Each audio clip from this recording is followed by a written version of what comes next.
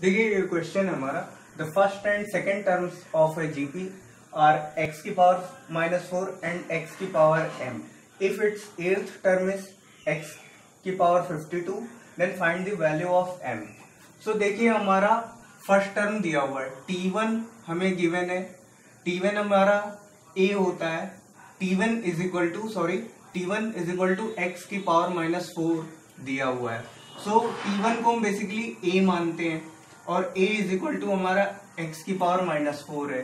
And t2 भी दिया हुआ है, t2 हमें दिया हुआ है x की पावर m. सो t2 हमारा किसी जीपी में इसकी वैल्यू को हम लिखते हैं ar लिख सकते हैं हम. सो x की पावर m, t2 को हम ar लिख सकते हैं. a हमें दिया हुआ है x की पावर -4. सो इधर हम x की power -4 into r is equal to x की पावर m. सो r को हम लिख सकते हैं x की पावर m प्लस 4 लिख सकते हैं. सो देखिए हमारा बाद में दिया हुआ है t8 इज इक्वल टू हमें x की पावर 52 दिया गया है. सो t8 को हम लिख सकते हैं ar की पावर 7 लिख सकते हैं इज इक्वल टू ये हमारा हो जाएगा x की पावर 52.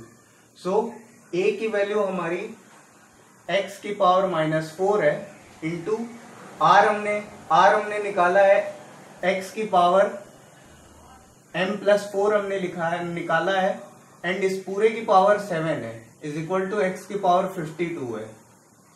सो x की पावर -4 इंटू एक्स की power 7m plus 28 is equal to x की पावर 52 है.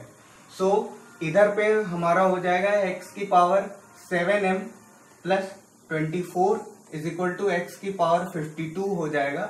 एंड बेस यहाँ पर इक्वल है तो हम पावर्स को भी इक्वल कर देंगे. 7m plus 24 is equal to हमारा 52 हो जाएगा and 7m is equal to हमारा 28 आ जाएगा, जहां से हमारी m की वैल्यू 4 आ जाएगी जो कि हमें कैलकुलेट करना था.